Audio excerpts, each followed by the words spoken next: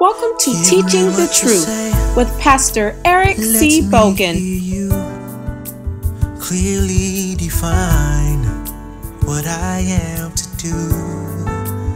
Let every word penetrate the heart. Let what is said lead them running to your arm. Use me, Lord.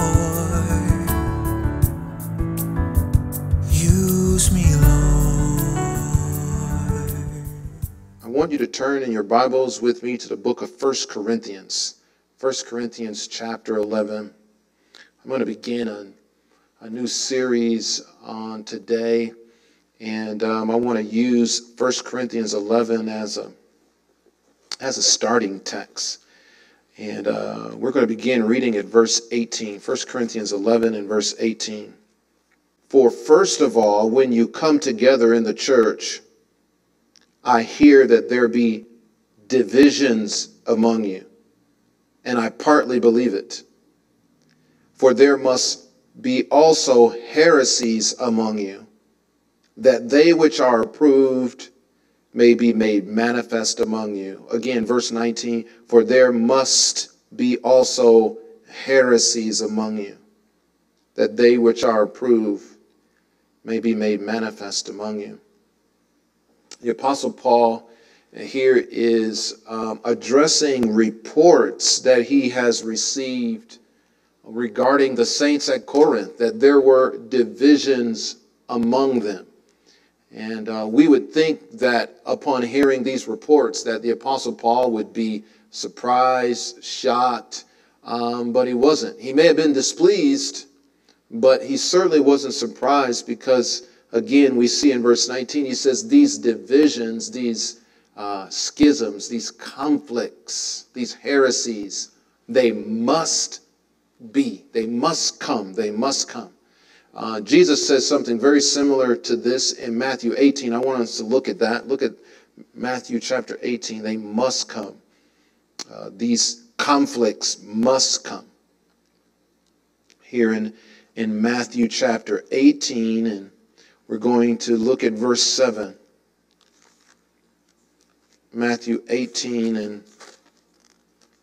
and verse 7, and it reads, Woe unto the world because of offenses, for it must needs be, notice, it must needs be that offenses come, but woe to the man by whom the offenses cometh. Jesus says it must be, these offenses must be. Mark chapter 13, one more verse, Mark chapter 13 and verse 7. Mark chapter 13 and verse 7. Notice it reads, And when you shall hear of wars and rumors of wars, be not troubled, be not surprised, for such things, notice, must needs be, but the end shall not be yet. Again and again, we hear and we read in Scripture that the things that are contrary to our peace, things that are even contrary to our safety, whether it's conflicts, wars, schisms, offenses, the Bible again and again says that these things must happen. In other words, they are necessary. They are necessary. And that's what I want to talk to you today about. I want to talk to you from the subject, necessary evils. Necessary evils. You probably heard that expression before. It seems like an oxymoron, but it is not. And we're going to talk to you about that, beginning today, that there are necessary evils. In other words, there are things in life. There are things that we might consider harmful, things that we might consider hurtful, things that we might consider evil, that the Bible says are both needful and necessary. It's hard for us, I think, many times to wrap our minds around that idea that Paul that Christ would say that these things that we would consider dangerous, harmful, troubling, they must be. They are necessary. And the question that comes in our mind is why? Why are they necessary? Well, if we go back to 1 Corinthians 11, turn back to our passage in 1 Corinthians 11 and verse 19, Paul tells us why they are necessary, why they must come. Again, verse 19, and it reads, "For there must be also heresies among you, watch, that they which are approved may be made manifest among you." That they which are approved may be made manifest. In other words, God uses offenses, he uses trouble, he uses evil and the like in order to reveal or to make manifest those who are approved of God. This is God's way of revealing those who are approved. And what does the Bible mean when he says those who are approved of God? I want to give you a definition here. The word approved here in verse 19 is from the Greek word dokimos, and it means to be accepted or to be proven genuine or authentic. To be accepted, to be proven to be genuine or authentic. The fact of the matter is, I know we don't like to say this, but there are a lot of fake Christians in the world. Christians who are not authentic, Christians who are not genuine, and they're mixed in among those who are. And God uses the trouble, he uses offenses, he uses calamity, he uses all sorts of evils, quote unquote, in order to show, reveal, prove, test who are the true Christians from the fake ones. And that's what we want to talk to you today about. Let's go to Matthew chapter 13. There's another wonderful passage that we see here in Matthew 13. There are a lot of fake Christians, again, pretending to be saints. You may have met some. You may have met some. You may be one. I may be one. There's no way to know without these evils that the Bible talks about. Evils have a way, the calamity, the trouble that we experience in life have a way of revealing or distinguishing the true, the genuine from the false. Here in Matthew 13, beginning at verse 24, this is a parable that Jesus spake. Here in verse 24, it reads, "Another parable put he forth unto them, saying, The kingdom of heaven is like unto a man which soweth good seed in his field. While men slept, his enemy came and sowed tares among the wheat, and went his way. And when the blade was sprung up and brought forth fruit, then appeared the tares also. So the servants of the householder came and said unto him, Sir, didst thou not sow good seed in thy field? From whence then had the tares? And he said unto them, An enemy has done this. So the servants said to him, Wilt thou then that we go and gather them up? But he said, Nay, lest while you gather up the tares, you root up also the wheat with them. Verse 30. Let them both grow together. Notice, let them both grow together until the harvest. And in the time of the harvest, I will say to the reapers, Gather together first the tares, bind them in bundles to burn them, but gather the wheat into my barn. So again, here in this parable, we would normally expect the landowner, when he learned that there were tares sown among the wheat, that he would be surprised, that he would be angered. He would be eager to do everything he could to remove the tares from the wheat, but we don't see that. Instead, Jesus says he allows both the tares, that is the fake wheat, to grow alongside the genuine, authentic wheat that he had sown. from his good seed. Let them both grow together. How long? He says, till the harvest. Look at verse 39, for instance. Verse 39. He says, the enemy that sowed them is the devil. So here Jesus is giving an explanation of the parable. He says the enemy in the parable is the devil. The harvest is the end of the world, and the reapers are the angels. Let's look at verse 41. The Son of Man shall send forth his angels. They shall gather out of his kingdom all things that offend and them that do iniquity. What I want you to see is that God has ordained a time to remove the tares, remove those who are not genuine Christians from out of the kingdom. But notice when that time is. In the end of the world.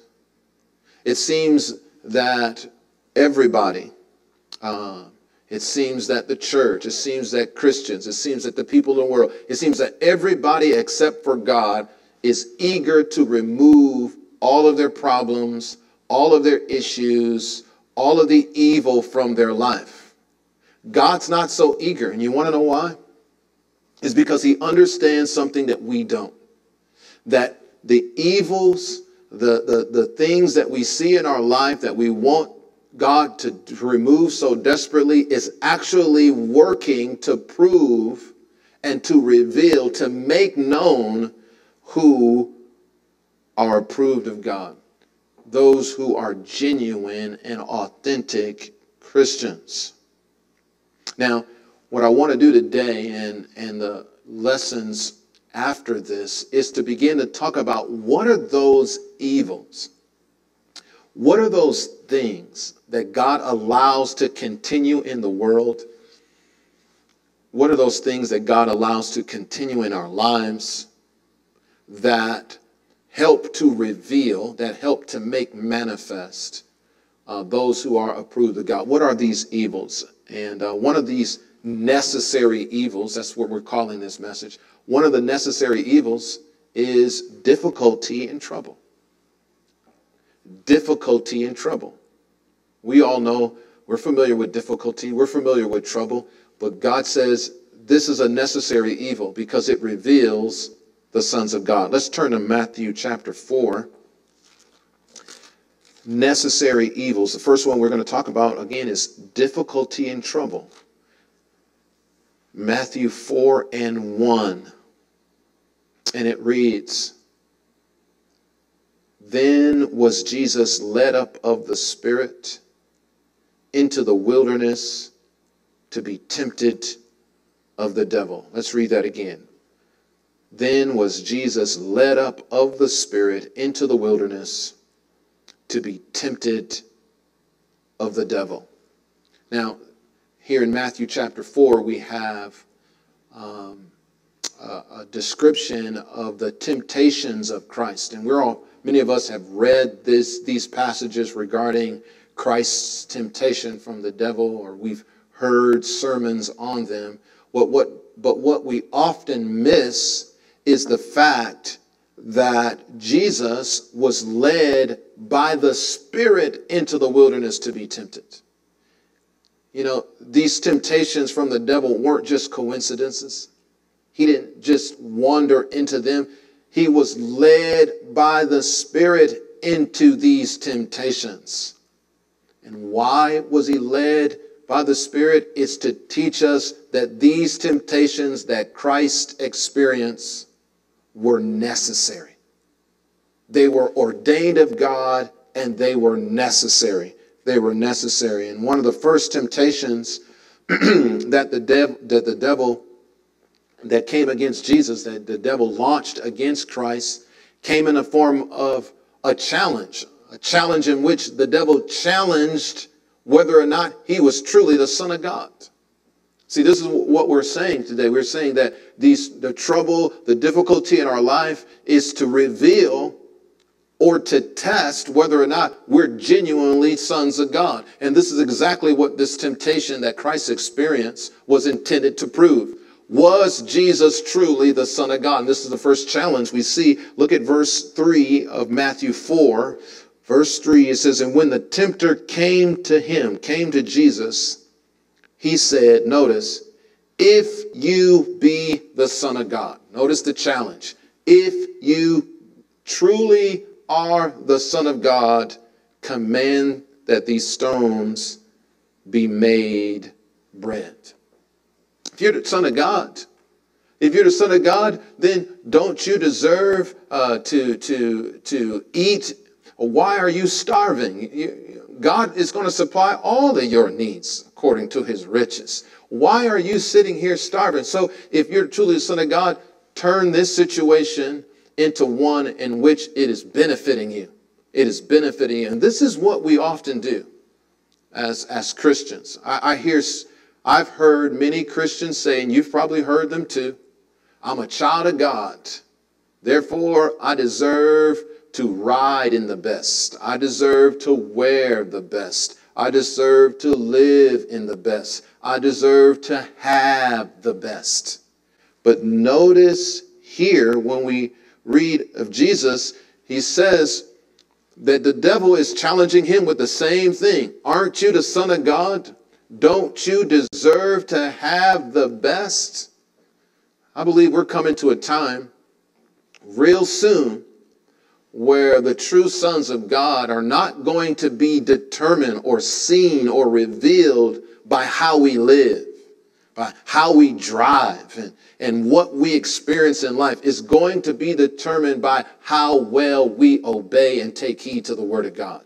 And this is what Jesus says. Look at verse 4 of Matthew 4:4. He says, and he answered and said, it is written, man shall not live by bread alone, but by every word that proceedeth out of the mouth of God. Notice Jesus didn't quote some prosperity verse and saying, yeah, you're right. The Bible does say I'm supposed to have the best. You know what Jesus said? He countered the enemy. He says to truly be a son of God is not determined by if I'm eating bread, but it's by whether or not I'm living by every word that proceedeth out of the mouth of God. Out of the mouth of God. Now, when we hear that, when we hear Jesus say that, it kind of sounds, I don't know about you, to me it kind of sounds like Jesus was saying, well, I don't need to eat. I don't really need any food. All I need is the Bible. You give me the Bible and I'll be fine, and I can go for the rest of my life on just reading the Word of God. That's not exactly what he's saying. In fact, Jesus is quoting from a passage in Deuteronomy chapter 8. So let's turn over there real quick to Deuteronomy chapter 8. He's actually quoting from Deuteronomy chapter 8. And we're going to look at verse 3. Man shall not live by bread alone, but by every word. What does he mean by that? Well, in Deuteronomy 8:3, notice it reads, and this is Moses, he's speaking to the people, to the Israelites. He says, and he humbled thee, meaning God humbled them and suffered thee to hunger and fed thee with manna, which thou knewest not, neither did thy fathers know, that he might make thee know that man does not live by bread only, but by every word that proceedeth out of the mouth of the Lord doth man live. Again, he said he suffered thee to hunger so that he would make you to know that man, we could say that the sons of God do not live by bread only, but by every word that proceedeth out of the mouth of the Lord doth man live. The Israelites here, Moses is speaking to him. He's reminding them that you survived 40 years in the wilderness, not because of your toil, not because of your hard work, not because of your efforts, but you survived 40 years in the wilderness because you took heed to God's word. If you remember the story of the Israelites, God fed them with manna, but he specifically told them that this manna would only appear in the morning and you would have to gather it every day. That is, if you gathered enough for 2 days, it would spoil. You had to go out every morning, gather it, turn it into bread, and the next morning you had to go out and gather it and turn it into bread. Now, if you went out in the evening, the manna wouldn't be there. If you try to gather it, as I said, 2 days so you can sleep in the next day, it would breed worms. They had to obey God's word every day. Get up, do what he had told them to do, and they survived, they ate, they were fed, and he caused them to live 40 years while they were taking heed to his word. It wasn't their efforts. They weren't planting in the wilderness. They weren't harvesting in the wilderness. They didn't eat because of the sweat of their brow. They ate because they obeyed God's word. And that's the point that Jesus is making. And so this lesson is teaching us that man is not sustained by his efforts, whether or not he turns his stones into bread, but man is sustained by taking heed to the word of God. It seems that so many Christians, so many of us are eager to turn our stones, our difficulties, our trials, the things that we are experiencing in life that are in lack, to turn these stones into bread, to fix our problems, to take matters in our own hands. But how many of us are eager to take heed to the word of God? It seems this is how we feel like we are proving whether or not we are Christian. In fact, this is how we look at other people to determine whether or not are you truly walking with God? Are you fixing your problems and performing miracles? Oh, you can't get a prayer through. Oh, you can't get any miracles worked in your life. Look at what you're still experiencing, what you're still suffering. And many of us feel bad that as a believer, as a Christian, if we're not able to fix our problems, if we're not able to turn the tide in our condition, that there must be something wrong with our relationship with God. But your relationship with God, what determines whether or not you are a true child of God, son of God, is not determined by whether or not you turn all your difficulties into bread, all your stones into bread, fix all your problems. What is the true sign that you are a son of God is that you take heed to his word, every word that come out of his mouth. And I'll tell you this, if you obey God's word, you won't lack anything. It might seem that way. You might feel like you're coming to the end, but if you obey God, he will make sure your needs are met. And there are many of us, many of you, who are experiencing lack in your finances, a lack in your relationships, lack in your physical body, and you're wondering, how do I fix this problem? You don't have to fix the problem. Notice, the Son of God didn't try to fix all his problems. You know what he did? He tried to make sure he kept obeying God's word. He says, this is how I'm going to live. This is how I'm going to thrive. And this is how your marriage is going to live. This is how your finances are going to live. This is how your body physically is going to live, by obeying the words that proceed out of the mouth of God. Let's turn over to Matthew chapter 7. It seems that some of us are more eager. I want you to listen to me. It seems that some of us are more eager, more hungry to perform some work for God than they are to obey God. This is what we have reduced Christianity to. The works we do, the things we do. And there are so many in the body of Christ are eager to do some mighty work for God, more so than being eager and hungry to obey and take heed to the words that comes out of his mouth. And I'm going to tell you, what reveals or proves authentic Christianity is not the works we do for God. What proves authentic Christianity is our obedience. Here in Matthew chapter 7, let's begin in verse 22. Jesus says, many will say to me in that day, Lord, Lord, have we not prophesied in thy name? In thy name cast out devils. In thy name done many wonderful works. We could say, have we not in thy name turned our stones into bread?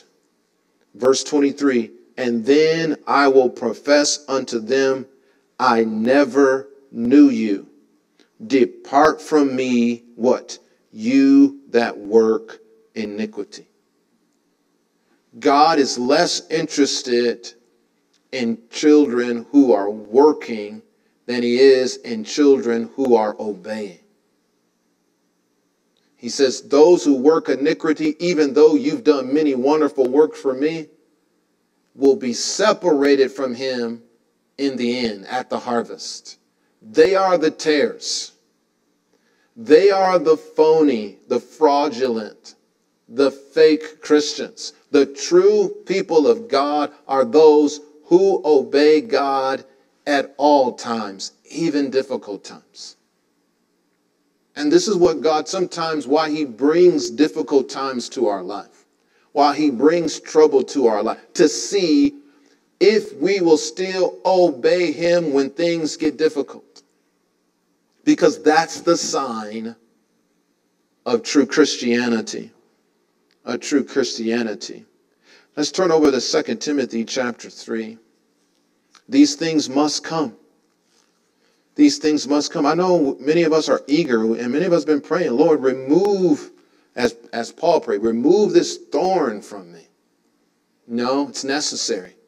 He's going to, many times, keep those things there or keep us in the fire, because that's how he is determining, proving, testing our genuine Christianity, our genuine sonship, whether or not we are truly sons of God, those who obey his every command.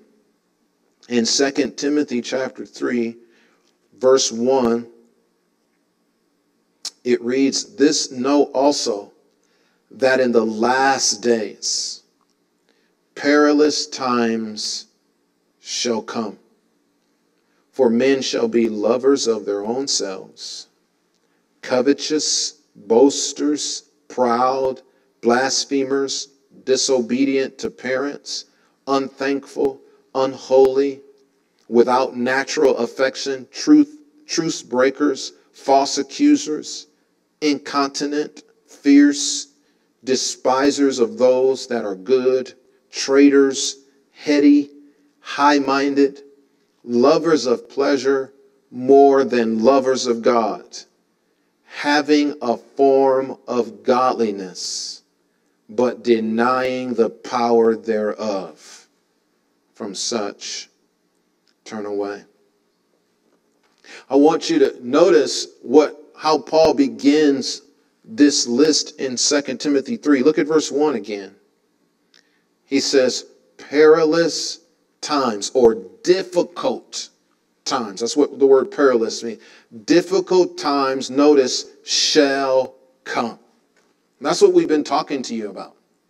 How there are times when difficulty is necessary.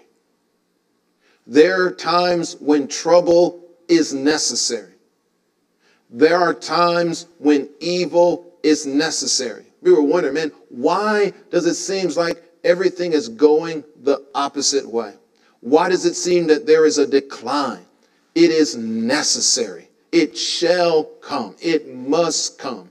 Difficulties in our life, difficulties in our world, difficulties in our country, in our cities, in our streets, in our communities are necessary.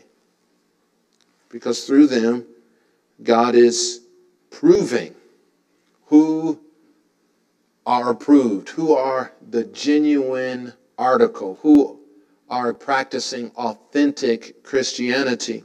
And notice Paul says here in verse 5 that during these difficult times, he says in verse 5, some will have a form of godliness, but deny the power thereof. They'll have a form of godliness. This word form, it's taken from the Greek word morphosis.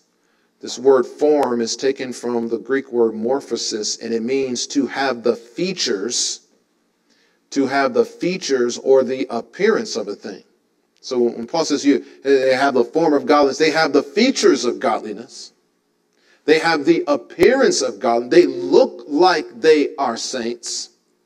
They look like the genuine article, but they are not. They lack the power. They lack the essence. And this is what we're seeing today. So many in the body of Christ have reduced godliness down to a form, down to a mere appearance. I remember when I was growing up that you could tell, or if you wanted to appear, I should say, if you wanted to appear that you were godly, that you were, serious about God, then you could see it in the way people were dressed. They would have long dresses on, carry big Bibles. Men would have short hair. This was our way of showing people, giving people the appearance that we were not of the world, but that we were for God. That was just an appearance. It took us a while to figure that out, but we finally figured out that our sanctification, our holiness was not found in our dress. I remember when I was out, for instance, just as a side note, we were out at a church convention in another state, and a bunch of us were at a restaurant. You could tell that many of us who had been at the church convention was at the restaurant because we were all dressed in our church clothes. And someone came up to me, and it was someone that was not a part of our group or part of our church. And I was like, "Oh, where are you guys coming from? A wedding or funeral?" And he was like, "No, we're coming from church." And this person was asking someone else in my group, "So what kind of church is it?" And they told him it's a sanctified church. And they looked at him like, "Oh, what's sanctified? What does that mean?" And they began to tell him, "Well, sanctified means that we don't wear pants, and we don't cuss, we don't smoke, and we don't go to the club, and we wear our dresses."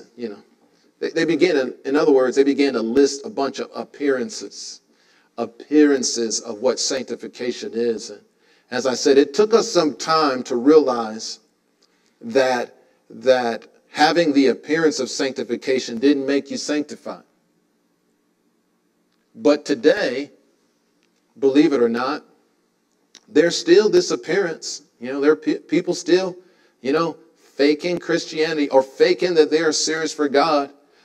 Only today, godliness or the appearance of godliness isn't seen by the clothes we wear.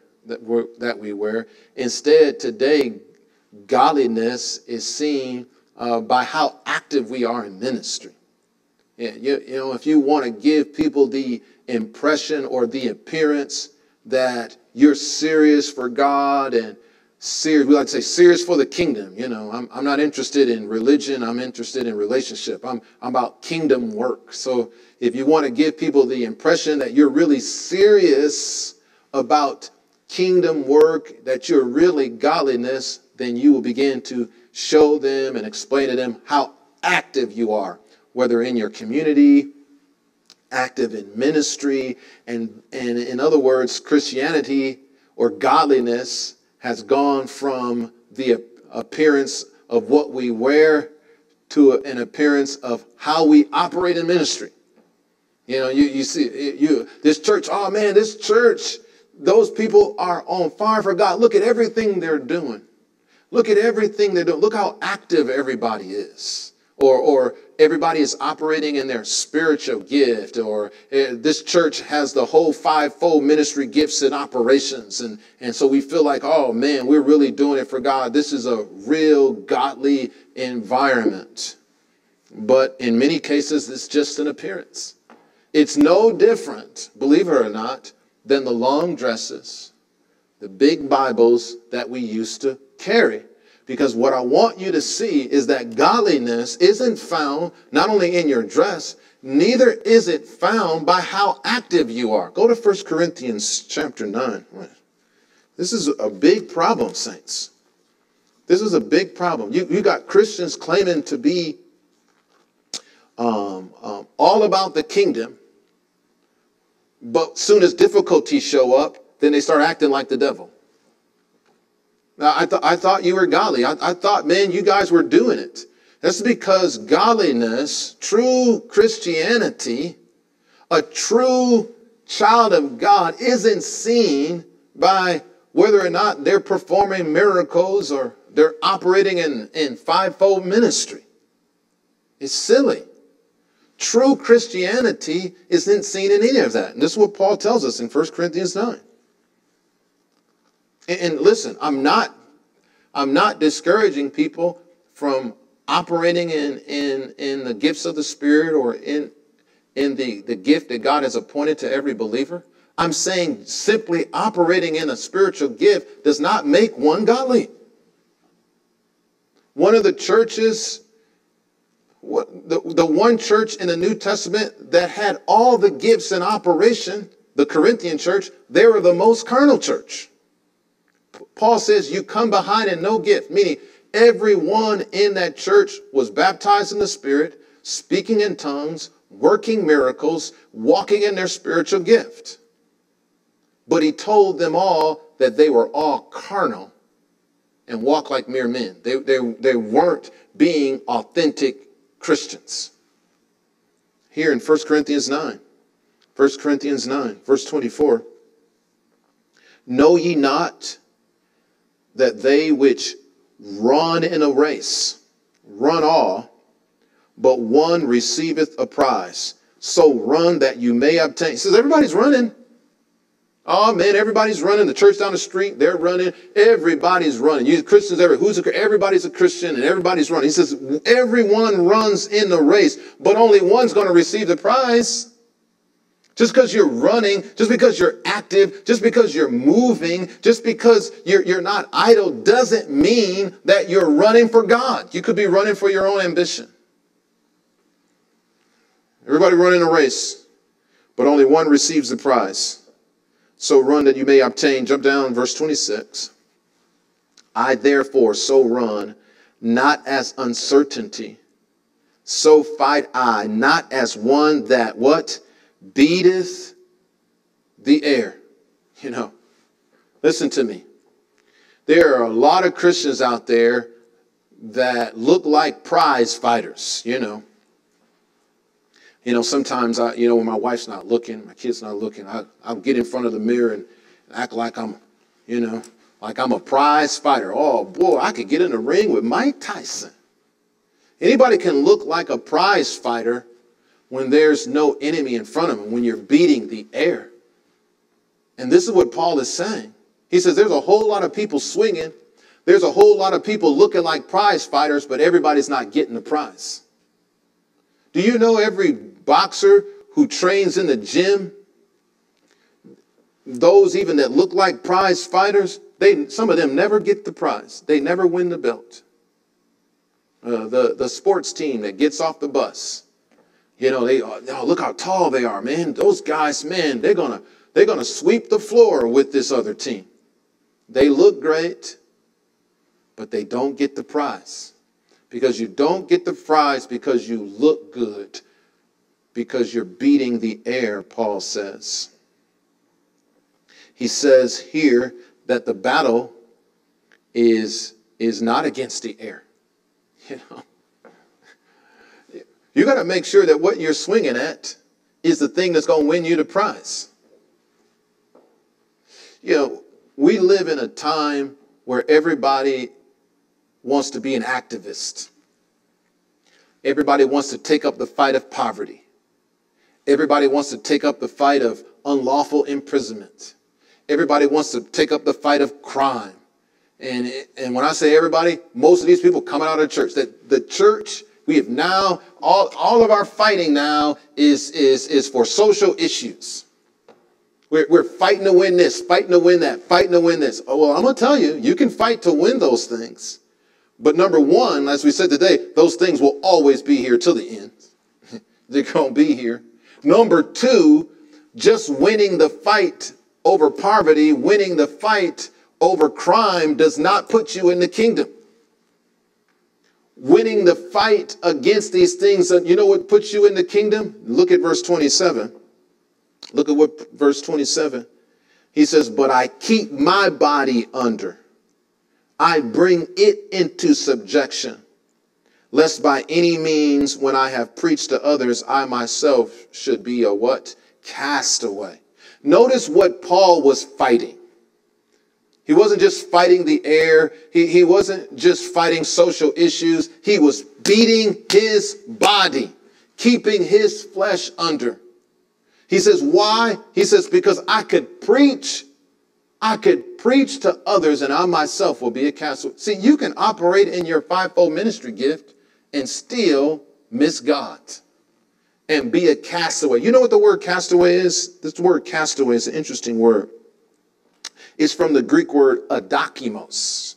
Adokimos. And it's the exact opposite of the word approved or dokimos. Did you remember when we said at the beginning that the evils that are happening in our life are necessary to show those who are approved, dokimos, those who are genuine, authentic, true Christians?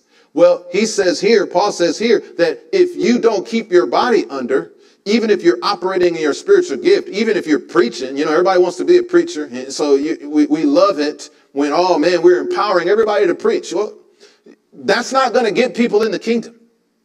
Preaching the gospel isn't going to get them there.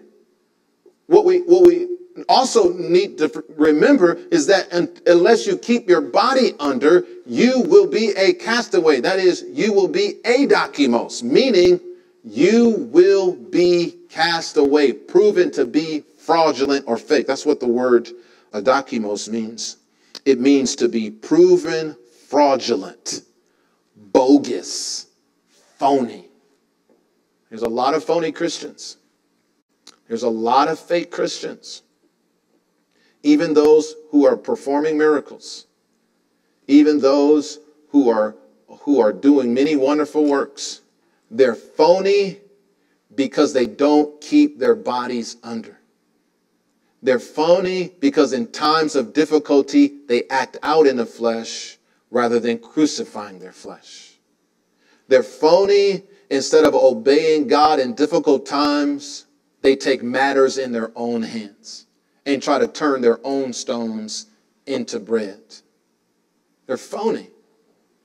They go around quoting the scripture, saying all these things, having a Facebook video posts while they're driving and talking about all these great, preaching to countless people over the internet. But soon as trouble comes, soon as difficulty comes, rather than standing in the word, rather than doing what the Bible says, rather than trusting and waiting on God to bring an answer and correct the issue, they take matters in their own hands and try to fix their problem.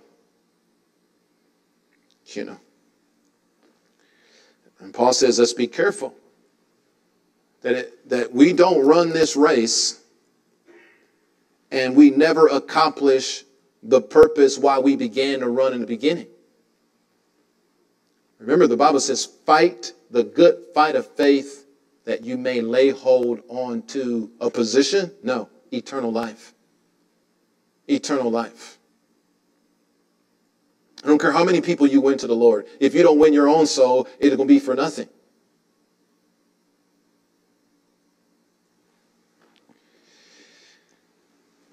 In these last days, there are going to be many phony and fraudulent Christians operating and looking like the church. Let me warn you, saints. Don't be deceived. There will be, Jesus says in that day, there will be many Christs. There will be many Christs. Many people operating like they are the true church, like they are Christ himself, but they are phony and they are fake. You do not determine a genuine Christian by what they do. You determine a genuine Christian by who they are. who they are? Do you live by every word that proceeds out of the mouth of God? Meaning, do you realize that your life is sustained? Your relationships are sustained. Your finances are sustained. Your physical body is sustained because you obey every word God speaks to you. That's your key. Not getting more classes to figure out, okay, how can I conquer this? How can I be better? Get better at obedience and you'll find. Jesus says, seek ye first the kingdom and its righteousness, and watch this, all these things will be added. See, we are filling up all the empty spaces in our churches with different classes for everything to try to teach people how to perfect every area of their life when they won't obey God. He says, if you just obey God, and this is why I believe, me personally, God took us on this quarantine and sent us home. Because too many in the body of Christ were eager to do work for him, and not enough were eager to take heed to his word. So he sends everybody home, nobody do nothing, and learn to obey. Because that's one thing you could do at home. Obey. Obey. Oh, Pastor, we need to do something. We need to get out there in the street. No, you need to obey first. Get that together, because you can only give what you have. Jesus, he didn't come out the womb preaching. 30 years he spent developing, the Bible says, growing in favor and in wisdom with God and men. Why? Because you can't give what you're not. Not just what you don't have, what you're not. Be something before you try to give something. Jesus says, he says, and you shall receive power after the Holy Ghost has come upon you, and you shall say a witness, give a witness. No, be a witness. Be a light, be salt. I think we are so obsessed with training people, and we're not as eager to disciple them into somebody. Stop, because you can train a pig you can train a horse to do anything. You need to be converted. That's a mark of true Christianity. All this other stuff it's the form. Yes. Should we be doing these things? Should we be in our communities? Should we be making a difference? Yes, but that's just the form. If we're not that on the inside, if we're not Christ on the inside, what good is it? We're just beating the air. We will never get the prize for it. We will never be rewarded for it. Like I said, we're living in a day. The last thing, it's going to be many phony, and there are right now, phony Christians, phony churches. Because they're only operating in a form of godliness. Their godliness isn't authentic. Why? Because they don't understand that the evils that come in their lives are necessary to train and prove and test what they really are. We should be embracing these things. We should expect them. You know, all these verses, they shall come, they must expect it. Expect trouble. Expect difficulty. I didn't say expect to fail. I didn't say expect to be defeated. I said expect trouble, because it's coming to test. The true church, the true saints, will go through the fire, go through the valley, and come out as pure gold. They will be proven to be dokimos, to be genuine, to be authentic. And everyone else will be proven false. You can't tell the Christian by what they say. Everybody talks a good game. Sounds great. You can't tell by the way they look. Everybody looking sharp. You can't tell by what they do. Everybody's working. Everybody's involved. You know, we done broke this thing down so well in our training that you really don't even have to be saved to be operating in ministry. In fact, we'll take people right off the street and stick them in ministry, put them over stuff. And we call it God. You know, some of this stuff don't take an anointing. It just takes training. You know, you go to enough classes, spend enough money in schools, you'll figure out how to do anything, even church work. But I tell you what you can't learn in no classroom. It's how to obey God. That only comes through fire. That only comes through trial. That only comes through difficulty. And those of you out there who feel like second-class citizens because you're not doing what your neighbor is doing, don't worry about that. There are many running, but everybody's not going to receive a prize. You know, one of the greatest lessons I learned when I entered into ministry is stop being eager to do stuff. Just be somebody.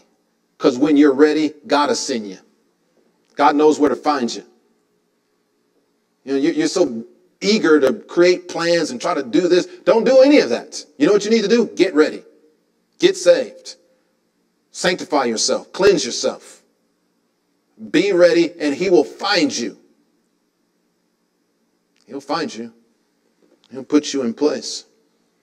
This is the best thing you could be doing. I know some of you feel bad because you're not in church and you're not working in your ministry, and I haven't been on my post. You know, maybe you need to be off your post for a little while so you can get the right thing in you.